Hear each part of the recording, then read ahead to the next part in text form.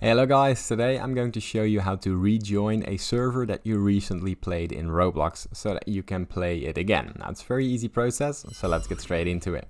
Now the first thing that you want to do is open up your Roblox account, sign into your account, and from there open up a different tab on Google Chrome, and from there go to the Chrome Web Store extension, and here add the RoPro extension to your Chrome page. Now this is a very safe extension.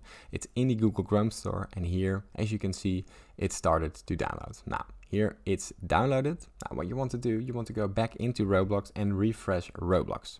Now right here, we first need to verify our RoPro account. Here, what you want to do, verify your Roblox account in game. Now simply here press the play button, and this will open up the game client. I'll be right back with you when it loads.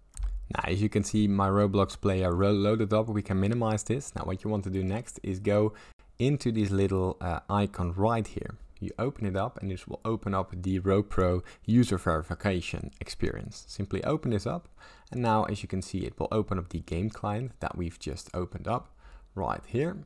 And as you can see here, generate verification code. Now, you need to copy this by doing Ctrl+C, or simply go into the tab that you need. From there we go back to Roblox. Here do Ctrl+V, and as you can see, the verification was successful. Now what you need to do whenever you try to play a game, let's say you want to play Please Donate, you need to scroll down, and here whenever you are in a game, let's say I want to play this game, here open Roblox client player, I'm inside the game. Now here I am joining it, and as you can see, I'm playing it.